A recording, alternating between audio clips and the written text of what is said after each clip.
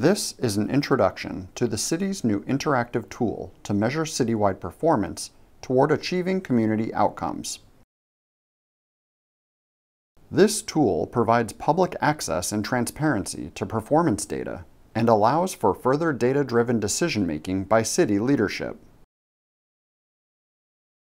It also enhances priority-based budgeting by adding measurable outcomes to programs. Performance measures and supporting information will be updated both annually and monthly with new data as it is available. Let's explore this new tool. First, there's a landing page with 3 buttons. The Annual Scorecard button shows a summary of performance for each of the city's objectives or result areas. City services impact and influence the performance of the city's result areas, as represented by the percentage under each icon. These results are calculated based on the actuals and targets of performance measures categorized within each result area. The color blocks indicate the overall performance of the result area. Much like a traffic light, green indicates many measures are meeting or exceeding their goals. Yellow shows a warning to evaluate the result area to see what measures are low, and red means that there are likely several measures that are missing their goals. Click one of the result area icons to learn more about the measures that contribute to the scorecard result. Selecting the Welcoming and Livability Community result area populates a list of performance measures that are used in the scorecard rating on the previous screen.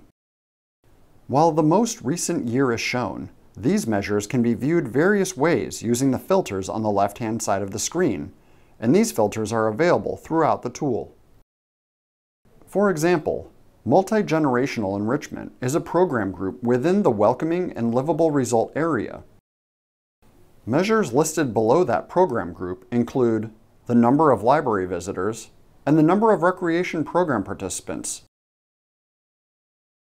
As with the previous scorecard screen, the individual measures also have color indicators of performance. Further detail is also provided, such as the unit of measure, the target, and the actual for the measure, and a variance between the actual and target.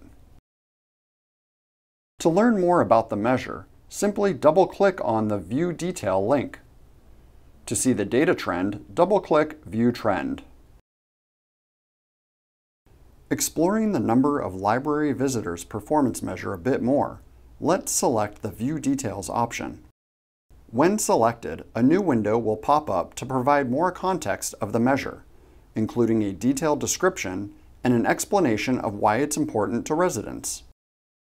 This section of the detail provides an opportunity to explain outliers in the data, impacts of forces outside of the city's control on the data, or just more general context.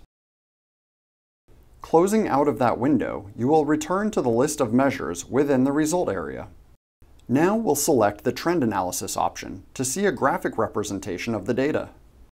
Once selected, all of the city's performance measures will be listed at the top of the screen. Click on one measure to update the graph on the screen. There are multiple ways to filter to view a specific measure, either by department, result area, or users can simply scroll through the list if the department or result area is unknown. As with the prior screen, the most recent fiscal year data will be initially displayed, but other years are available for viewing as well.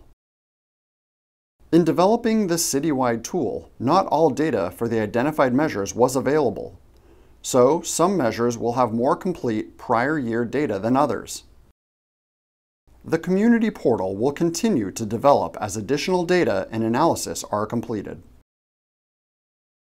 In contrast to the scorecard, which is updated annually, the current performance button shows updated data throughout the year for measures that are reported on monthly and quarterly.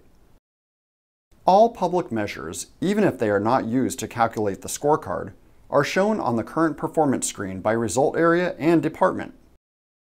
You can filter the data using the selections on the left-hand side of the screen. The third button on the home page shows the city's budget by result area. Use the Budget menu navigation to access other displays and learn more about the city's budget.